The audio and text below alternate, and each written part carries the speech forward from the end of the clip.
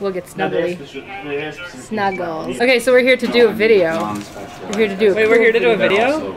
Is that what that is? That's a video camera right there. Oh wow, okay. That's my new cool video camera. Okay. My new, it's sort of professional video camera. We've got a ghetto bag. Yeah. From Ghetto Cub. Wait, it's probably from Ghetto Cub. It probably is from Ghetto Cub, actually, yeah. With questions inside about Doctor Who. We're at a convention. What are we supposed to do? When it's your time to leave the Doctor, you're allowed to keep one souvenir of your travels. What would you keep?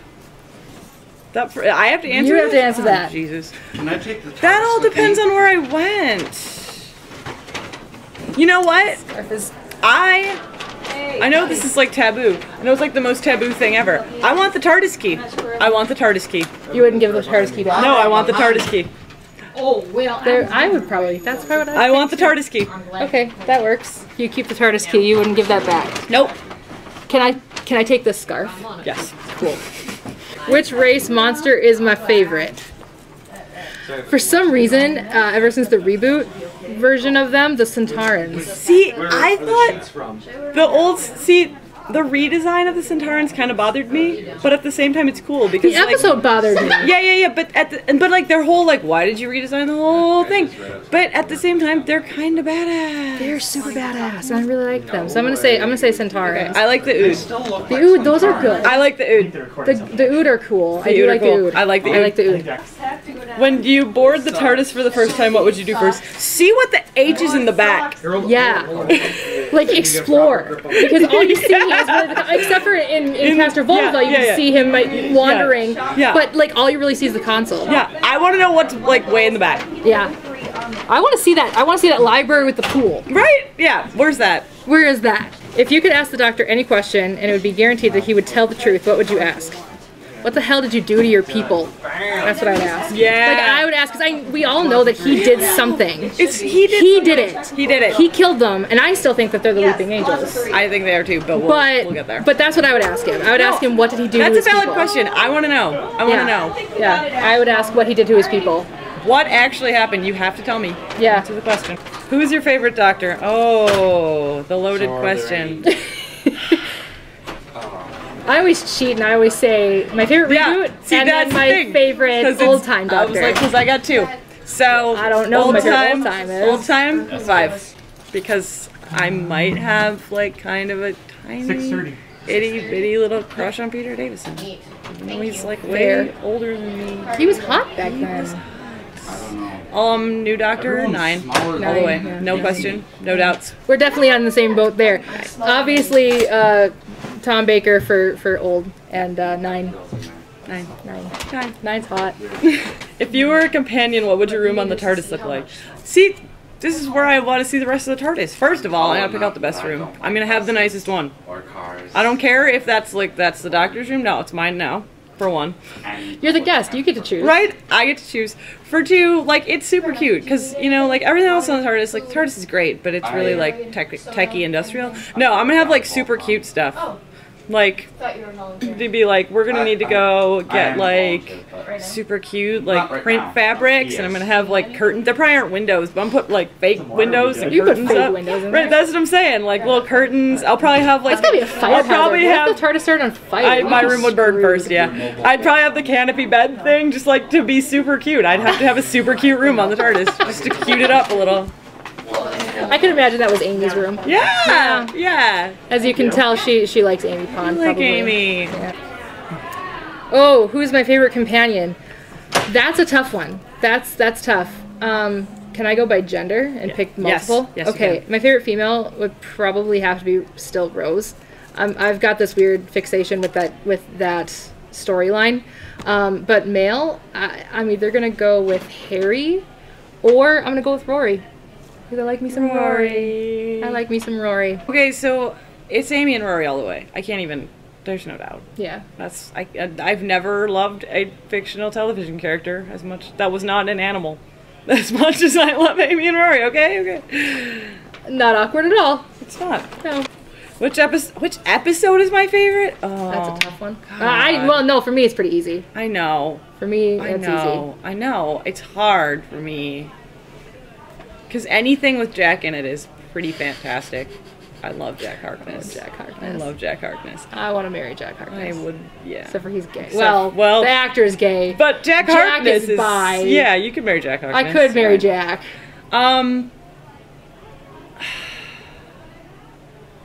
You know what? Let's kill Hitler. That is a good episode. That's a good episode. That's a good episode. Or the Vincent Van Gogh one. Oh, yeah, nope. Oh. Yep. My heart did things during that episode. My heart did things during that episode too. But the girl who waited. Oh, that's a good one. That's an Amy Rory episode, so yep. right in my heart. Right and there. that was like very primarily Amy, and you got to see some of Karen's really good acting. Like dagger in my heart right there. That episode. Oof. Which Doctor Who moment made me cry the most? Okay, spoiler alert. Okay, there are 3 moments that made me cry super duper hard in Doctor Who. One was when Rose was pulled into the parallel universe. 2 was when Donna realized that she was gonna that the Doctor was gonna have to erase her memory. That she sad. couldn't I didn't even like Donna, and that was sad. Well, you like Dr. Donna though. Yeah. And then Angels Take Manhattan. Fucking Angels Take Manhattan. That Angels Take Manhattan. All right, I'll tell you guys. This is not an exaggeration. I started crying before the end of the episode. I'm not going to give away too much. There was this rooftop thing, so if you've seen that, that's when I started crying. I stopped crying approximately 25 minutes after the episode ended. And I think it took me about 20 minutes to stop crying. Just kept going. There was like full out sobbing, tears, and like screaming sobs of upset in that episode. So thanks for that, Stephen Moffat. We don't hate you for multiple reasons. Which race / monster is my least favorite? Another text. That's your least favorite? No, I don't. The Daleks do nothing for me. Like, I'm say, completely ambivalent about the Daleks. Like, see, like for me as a kid, they were scary, but now as an adult, I'm like they're lame. Cans. You know what? I've never seen the like scary appeal of Cybermen. Whatever. Okay, Cybermen. Cybermen? Yeah, I've never got the appeal of the Cybermen either. Have you seen like old Cybermen? Yeah. They're awful. They're horrible. They're awful. They're horrible. So I'm like, yeah, okay, Cybermen, yay. It's not like I don't like them, I feel nothing towards Cybermen. Yeah. Like, oh god, another Cyberman episode. Yeah. Oh, this is the one that that I kind of mentioned. Oh. What do you think would be behind your door at the hotel in the God Complex? Because if I remember correctly, it's your biggest fear. Your biggest fear. A room with nothing in it and just complete silence. I am deathly afraid of silence, and I'm deathly afraid of feeling like I'm trapped. It's not claustrophobia per se. Right. It's just the feeling of like nothing. I dislike that too, actually. I can't, if I'm home by myself, I have to like have the TV on in the background or something, because I just can't have like no talking in my house. It drives me crazy. Watch. That's why the TV is on in my house all the time, because I just need to have something else talking at me. I have an completely irrational, enormous fear of psycho stalkers. So, serial killer, creepy stalker, probably that. As Nate is waving at me in the background with a grin on his face. A creepy stalker. Awesome! Speaking of my creepy stalker, what would you do first if you could travel with the Doctor? Where would you go? Renaissance. Oregon Trail. I don't know why I've always had this weird fixation with the Oregon Trail. I've always had a weird fixation. Renaissance, because here's the thing. I went to Renfest and I had like Ren garb on, but my hair looks like this, so I look like Amy. And I was like, oh my gosh, they should do an Amy Goes to the Renaissance episode. It should have this costume, so I can be like, what? Amy Goes to the Renaissance. Which relationship, canon or not, is your favorite? Rose and the Doctor. End of story. Well, Amy Rory. That's my relationship, so it's always going to be my favorite. Yeah. I picked mine right now. If Captain Jack began flirting with you, how would you react? Oh, I'd flirt back. That man's gorgeous. I would just jump him. Straight like, out. You want this? All right, let's go. Yeah. All right, here we go, It Jack doesn't matter that you're married. Yeah. I think Brian would understand. Here we go, Jack Harkness. Would I rather go on adventures with the Doctor, River, or Captain River, Song, or Captain Jack Harkness? Well, obviously the Doctor, because he can travel through space and time, while Jack still could. But at least with Jack, I'd have a chance for some extra fun that I wouldn't necessarily have with the Doctor. Torchwood's awesome, though. Torchwood is awesome. I really want to go to the Torchwood office and, like, just be like, let's go get some aliens, you guys. All I know is I don't want to go anywhere with River. No. I mean, I love Alex Kingston, but I'm not a fan of River. I'm not a fan of River. I'm not a big River fan. But, like, I just think, working with Torchwood for a day would be the greatest thing ever. Who's my favorite villain? Oh, we talked about this yesterday. I still don't know. I really do think it's the Master. I think he's just got that level of, like, so psychotic. I've planned this out creepy. That it appeals to my fear of psycho stalker, like, serial killers a lot. Like the Master, I'm just like, you've put way too much thought into this. And yet, I know you're just acting like you're just this crazy whatever dude, but yeah, you know what you're doing. You know what's up. Yeah. And I'm about to contradict myself because I said I really feel nothing for the Daleks. However, their creator, Davros. Oh. Davros is my favorite villain because he is just so mad. Yeah. It's so great. What would be my reaction upon meeting the Doctor? I would probably go, finally! Right.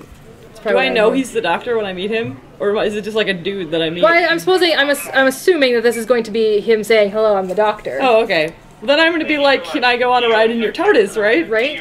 Or that would be the first reaction, wouldn't it? That would be the main reaction. Oh, hi, the Doctor. Can I ride in your TARDIS?